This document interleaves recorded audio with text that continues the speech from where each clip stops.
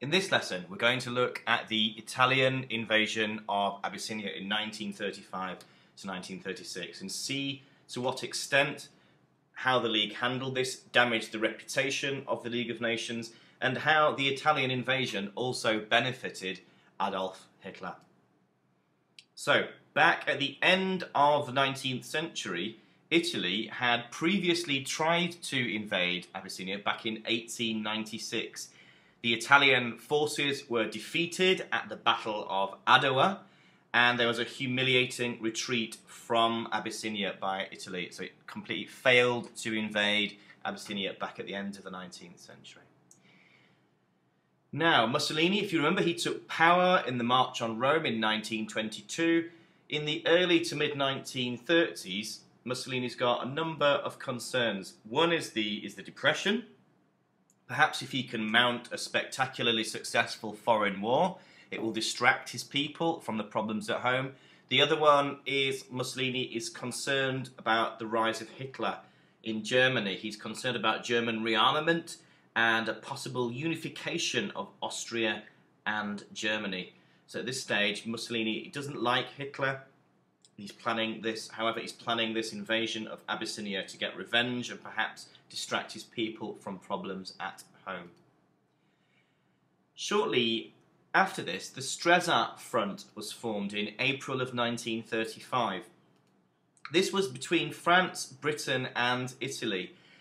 All three of these powers were worried by Hitler and they were worried by German rearmament. They wanted to make sure that Hitler stuck to the terms of the Treaty of Versailles, that he did not, for example, unify with Austria, which was something that worried Mussolini especially. So this is an anti-German grouping of Britain, France and Italy.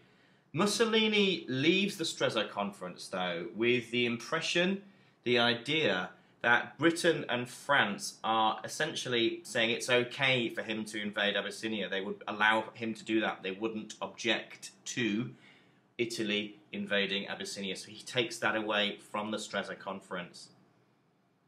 What Britain does next here, it's hard to find anything positive to say about this. This is the Anglo-German Naval Agreement in June of 1935. In this agreement between Nazi Germany and Great Britain, Britain allows the German Navy to build up to 35% of the size of the British Navy and allows Germany to construct submarines. Both of these things are strictly and very clearly forbidden by the terms of the Treaty of Versailles. Germany is not allowed to have any submarines, and yet in this agreement, Britain is essentially allowing Germany to break the terms of the treaty with the agreement of Britain. This is something that is really received very, very badly by Britain and Italy. They were not consulted by Britain's actions here. And of course, as we say, it damaged the terms of the Treaty of Versailles. So this damages the Stresa Front somewhat. Next, the Italian invasion of Abyssinia. The gentleman you can see on the cover of this Time magazine is Emperor Haile Selassie, who was Emperor of Ethiopia, one of the last independent countries in Africa at that time. So in October of 1935, the Italians commenced their invasion by bombing Adowa, the scene of their earlier humiliating defeat. What will the League do about this? Both Abyssinia and Italy are members of the League, but clearly Italy is acting in a highly aggressive way, in a way which the League is supposed to stop. It's invading another sovereign country in the League of Nations. What will the League do? Will collective security work?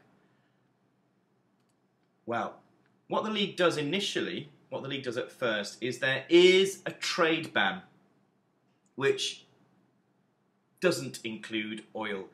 If Mussolini and the Italian forces had not received any oil, if they were unable to get oil, that would have caused the invasion to grind to a halt. You need oil to keep a modern army going with its tanks and planes and ships and so on.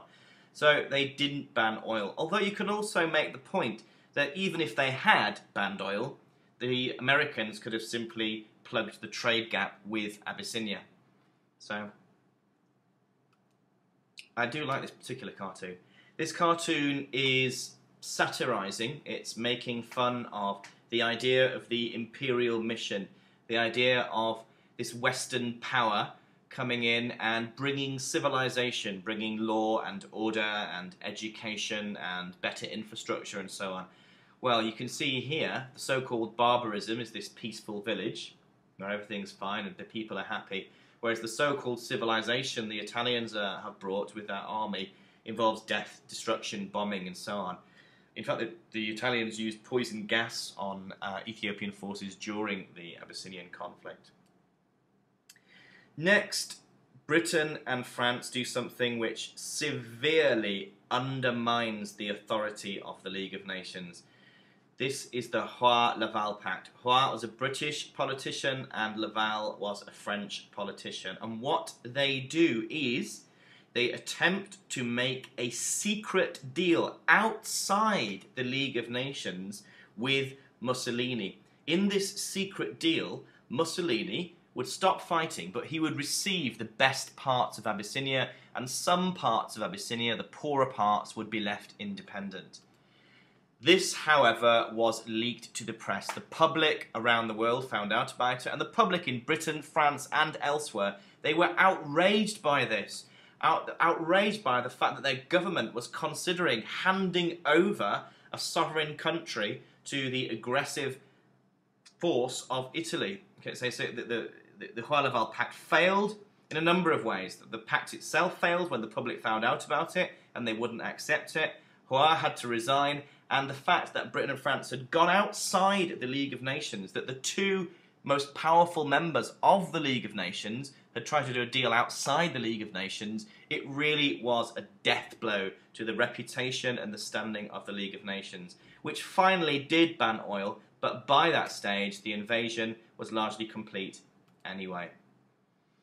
After the invasion of his country, the emperor, the former emperor of Ethiopia, Haile Selassie, made a very stirring and emotional speech to the League of Nations. I was defending the cause of all small peoples who are threatened with aggression. The problem is a much wider one than that of Italy's aggression. It's the very existence of the League of Nations. God and history will remember your judgment. Our state's going to set a terrible precedent of bowing before force. Well, clearly they had. The League of Nations had essentially allowed a more powerful country to take over a weaker country. Haile Selassie ends his speech with these stirring and prophetic words. It is us today, it will be you tomorrow. So the Abyssinian crisis utterly discredited the League. Nobody respects the League as a negotiating power or a force at all after Abyssinia. This is really brought out in the open in the Spanish Civil War of 1936. A left-wing government is democratically elected in Spain, but right-wing elements in Spain can't accept this. There's a civil war of right-wing against the elected left-wing government. Well, Germany and Italy help the right-wing rebels. Germany sends planes and troops and so on, as does Italy. They help the right-wing rebels to defeat the government. Even though the left-wing nationalist government did ask the League for help, the League did nothing at this stage. And of course, in September of 1939, when World War II breaks out, the League is a forgotten power. Nobody even bothers to inform the League that war has broken out. The Abyssinian crisis also had an effect in terms of Hitler looking at the response of the Western democracies, seeing how weak it was, seeing how they were not prepared to use force, and Hitler made a note of this. This is a quote from Hitler at the time. The modern British Empire shows all the signs of decay and unstoppable breakdown. Britain will regret her softness. It will cost her the empire. So Hitler sees Britain as being soft, as being unwilling to use force. It meant the end of the Stresa front.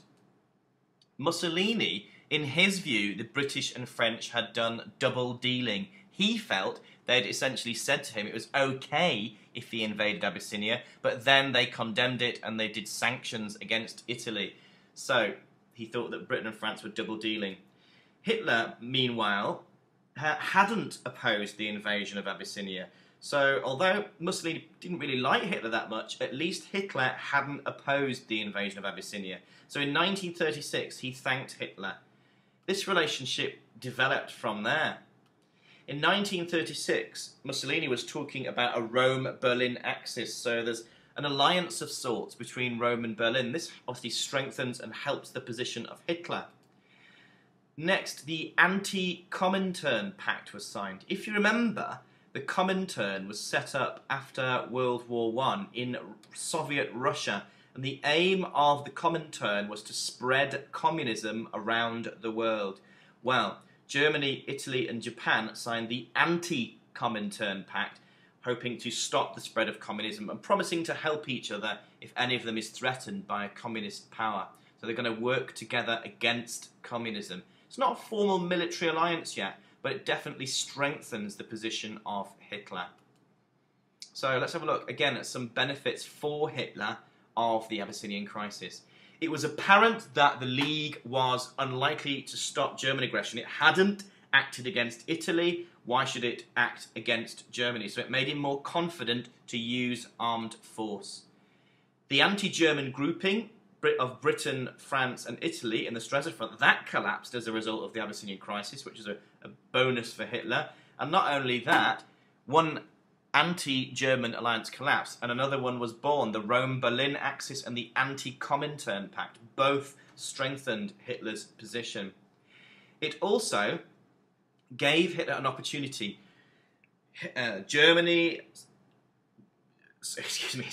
Britain and France were focused on the whole Abyssinian crisis, and Hitler used that focus of attention as a distraction to send troops into the Rhineland. If you remember, the Rhineland was supposed to be a demilitarized zone, but Hitler sends his armed forces into... It's part of Germany, but it's supposed to remain demilitarized. He sends his troops into the Rhineland.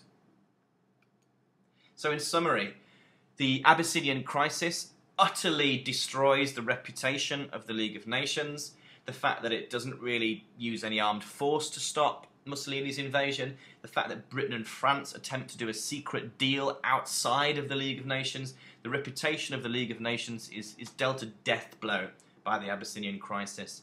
There were also benefits for Hitler. He saw how weak the Western democracies had been in response to the aggression of Italy. The anti-German grouping of the Stresa front collapsed and was replaced by the Rome-Berlin axis and the Anti-Comintern Pact. So a very significant event leading towards World War II, the invasion of Abyssinia.